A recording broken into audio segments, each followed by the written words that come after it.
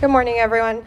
I worked I did eyewitness identification research for 8 years as a graduate student, so I'm going to talk about the Innocence Project a little bit. A witness's testimony. Oh, you're starting? Yeah, let's go. 1, 2, 3, go.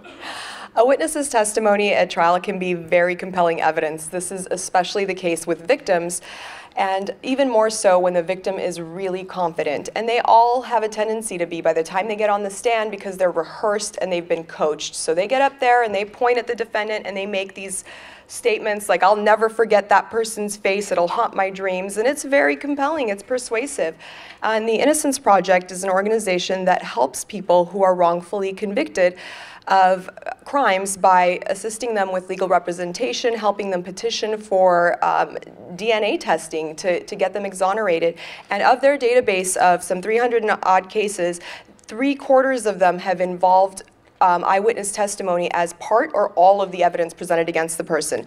In an ironic twist, this gentleman, Don Thompson, an Australian expert in eyewitness testimony, walked into a police station on routine business and was identified as a rapist.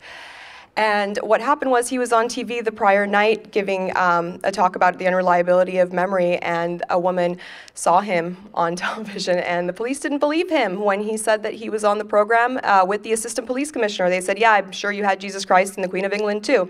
Eventually, they figured out what happened when they interviewed the witness again and realized she was watching that exact same program when this intruder broke in, and it got cleared up, and we end up with an amusing story. Others are not as lucky. Tyrone Hicks was identified as the Bronx rapist from a composite sketch. This sketch looked so much like him that his own parents turned him in. And of course, the witness identified him from the lineup because she now has a more dominant memory of the sketch she helped create. In the case of Bennett Barber, he was identified as a man who forcibly abducted and raped a woman at gunpoint, but Barber didn't match the physical description of the perpetrator. He didn't own or have easy access to a gun. He had 4 witnesses testify to his alibi, and he had a brittle bone disease that had his arm pinned together at the time of the attack.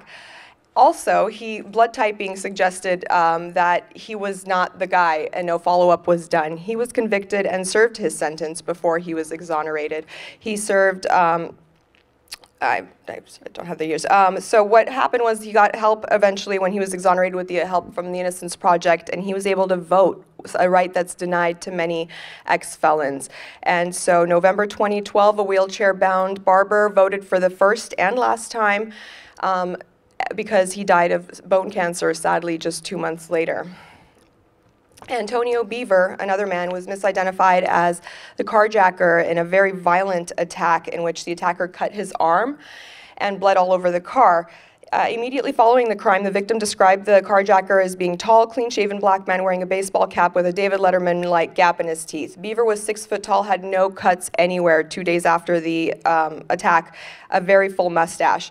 Just a couple of days later, a broken front tooth as well, and that was the thing that got him convicted. He was in one of the worst lineups ever. There was only 4 people, 2 of whom were wearing a baseball cap. He was one, and only one had a broken tooth. He did.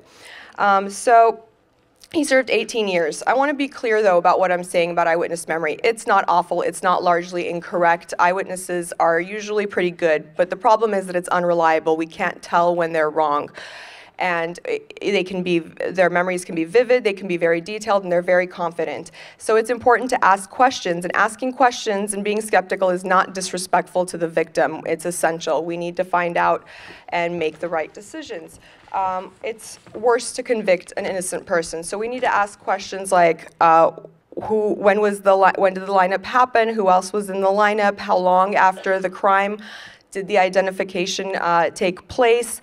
Was there even a lineup? Sometimes there's not even that. So asking these questions is not disrespectful. It would be far worse for the victim to endure another trauma and identify an innocent man.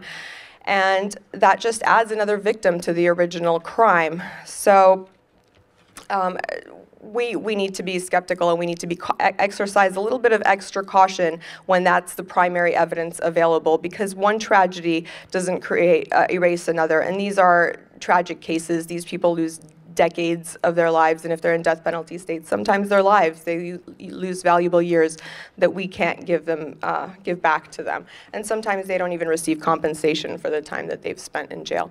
So if you would like to know more about the Innocence Project, the kinds of things that contribute to these sorts of errors, please go to theinnocenceproject.org and you can look up your local branch there if you would like to volunteer. They're always looking for help.